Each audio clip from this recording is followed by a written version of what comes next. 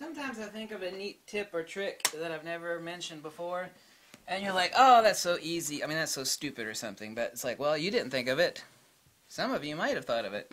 It's stupid stuff like that that actually is kind of cool because, you know, I love little tips and tricks. You know, usually out in the field you don't carry a blower with you. You get dust on your lens to blow it off if you're out in the field somewhere. And if you blow on it, you'll spit on it, and that'll leave that'll leave streaks or smears.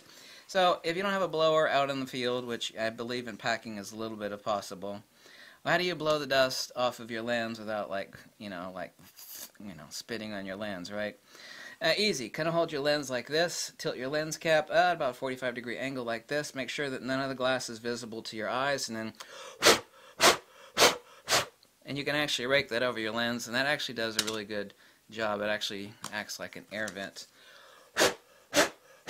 So all you're doing is spitting on the lens cap instead of on the lens, but you're directing all of the air, because my lens was really dusty after like 8 hours shooting today, and it's not dusty anymore except for that spot right there. There we go. Got it all. So like this, yeah, right about that angle, yeah. Make sure you don't see the glass, okay? You're like, that's so stupid. Yeah, but it's a neat little trick. I bet a lot of you haven't thought of it before. I don't put that lens cap on. This is a 2470. About a 38 millimeter to 105 millimeter. I've been shooting with this all day long, as well as the Tamron 70 to 200. And shooting some famous people.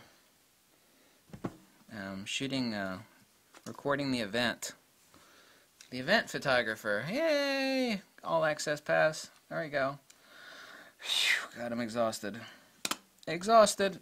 Thanks for watching. Time is limited. I gotta go. I'm exhausted. I got pictures to work on. Bye. People love it when I pound the table. Love it.